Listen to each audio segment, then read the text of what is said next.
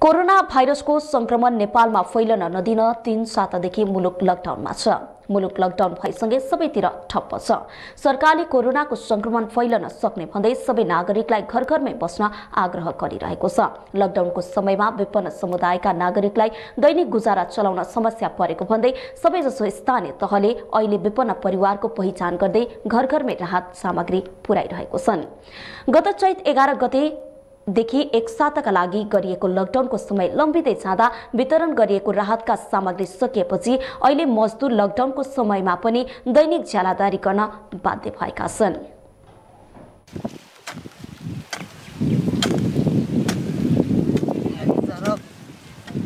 बिहानदेखि खाएको छैन, नास्ता पनि खाएको छैन। अर्जुनधारा नगरपालिका वडा नम्बर 5 सुकुम्बासी टोल 58 वर्षीय कुञ्जमणि राजवंशी लकडाउनको यो समयमा पनि उहाँले उखु गोडेर परिवारको गर्जो टार्नुहुन्छ। अर्जुनधारा 5 स्थित ज्ञान बहादुर भारतीले लगाएको उखु बगानमा उखु गोड्नु उहाँको दैनिकी हो। उखु गोडेर पाएको दैनिक 350 रुपैयाँ ज्यालाले परिवारको अत्यावश्यकीय गर्जो टार्नु उहाँको बाध्यता हो। छैन त खेतीपाती काम गरेर भात खान्छ। कति जनाको परिवार छ? 10-12 जना सबै। अनि यसरी दैनिक ज्याला मजदुर गर्नुहुन्छ? खेतीपाती काम गरेर भात खान्छ। उहाँको जस्तै समस्या छ अर्जुनधारा 5 सुकुम्बासी टोलका मणिकुमार रसाइली र तीर्थ बहादुर लोहारको पनि। उहाँहरू पनि परिवार पाल्नकै लागि अहिले दैनिक ज्याला मजदुरी गर्नुहुन्छ। फरुवा खनेरी 7 जनाको परिवार पाल्दै आउनुभएका मणिकुमारले भन्नुभयो, उखु बगानमा एक दिन पनि काम गर्न छुटाए भने परिवारलाई के खुवाउने भन्ने चिन्ताले पिरोल छ। अनि हजुर हामी त सुकुम्बासी मजदुर हो, अब के गरी खानु र गाह्रो छ, अब जग्गा पनि छैन। यसरी 48 सालदेखि गरेर 7 जना परिवार छ। खोइ के गर्नु त सुकुम्बासी अनि खान पाइँदैन अनि के गर्नु? 4-5 जना हामी त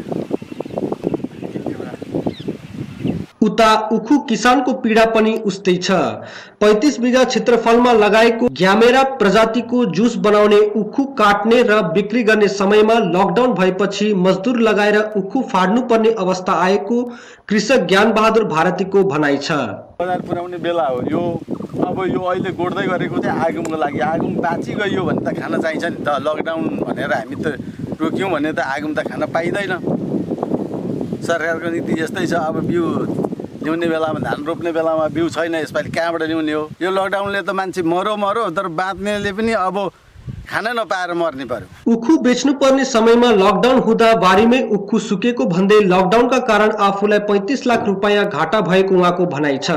काठमाडौँ, पोखरा लगायतका ठाउँमा उखु बिक्री गर्ने आफ्नो मुख्य बजार भएको र लकडाउनका कारण उखु बिक्री गर्न नपाउँदा मजदुर लगाएर उखु फाड्नु पर्ने अवस्था आएको ज्ञान बहादुरले बताउनुभयो। यो बजार भनेको अहिले काठमाडौँ, पोखरा, नारायणघाट, हेटौडा यही हो। अहिले लकडाउनको प्रभाव त हामीलाई त सिध्याइहाल्यो नि। हामी किसानलाई त अब सिध्यो नि। अब बेच्ने ठाउँ छैन। अब यहीँ सडेर गयो। यो अब फाल्नलाई पनि मान्छे लगाएर फाल्नु पर्ने हुन्छ। लकडाउनका कारण उखु नबिकेपछि कतिपय कृषकले भने अहिले उखु बगानमै आगो लगाएर उखु मासेका छन्। नयाँ सालका लागि उखुका बिरुवा लगाउने समय भएको भन्दै उनीहरूले उखु मासेका हुन्। भारतीले पनि 35 बिघा क्षेत्रफलमा लगाएको उखु यो वर्ष बेच्न नपाए पनि अर्को वर्षको लागि पुनः 15 बिघा क्षेत्रफलमा उखु लगाउनु भएको छ। एरिना टेलिभिजनको लागि झापाको बिर्तामोडबाट सुरेन्द्र भण्डारीको एक रिपोर्ट।